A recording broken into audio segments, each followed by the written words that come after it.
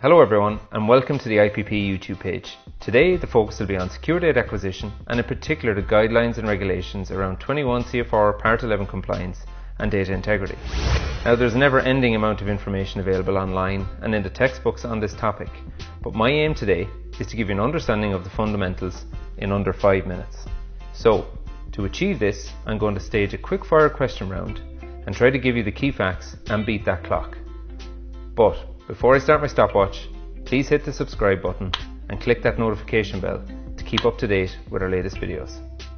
So, I'm going to start my stopwatch and we'll kick off with question 1. What is 21 CFR Part 11 and when was it introduced? Well, right up to the early 90s, industry relied on paper-based systems, such as your paper chart recorder right here, to manually or automatically record their process or batch records. As computers became more accessible and affordable, the move to electronic or computerized systems then took hold.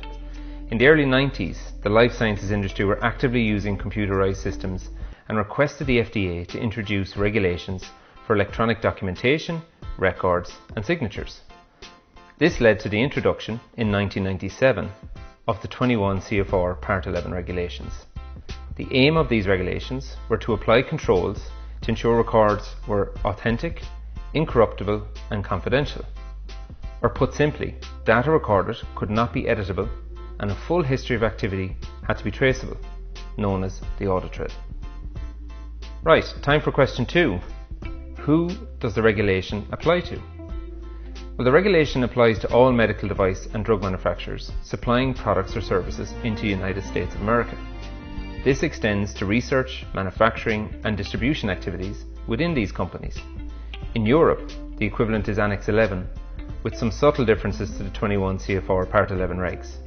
It was first introduced in 1992, but had a major revision released in 2011. Okay, so moving swiftly on to question 3.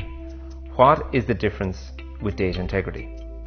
Well, data integrity has become a hot topic in the last few years. Inspections over the years since the introduction of 21 CFR Part 11 regs found that improper data management was a common problem.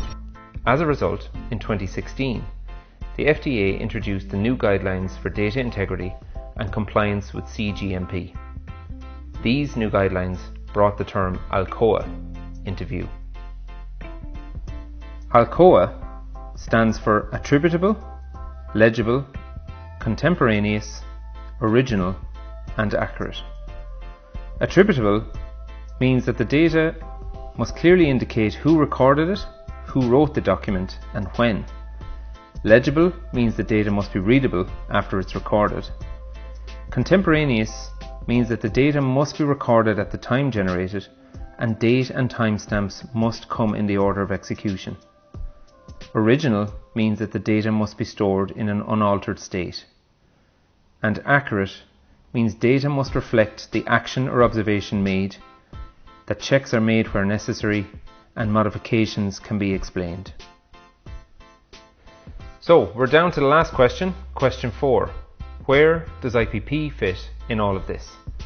Well, we at IPP have been supplying secure data acquisition to the pharmaceutical and medical device sectors for over 20 years.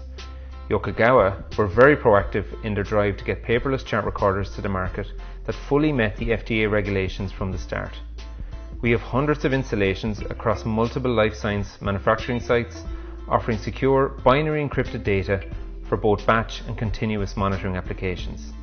The latest models, the SmartDAC series, which include this guy right here, offer enhanced functionality in line with the data integrity guidelines introduced. So there you have it, an overview of 21 CFR Part 11 and data integrity in under 5 minutes. Stay tuned for our next video where we will demonstrate just how they meet these requirements. Thanks for your time.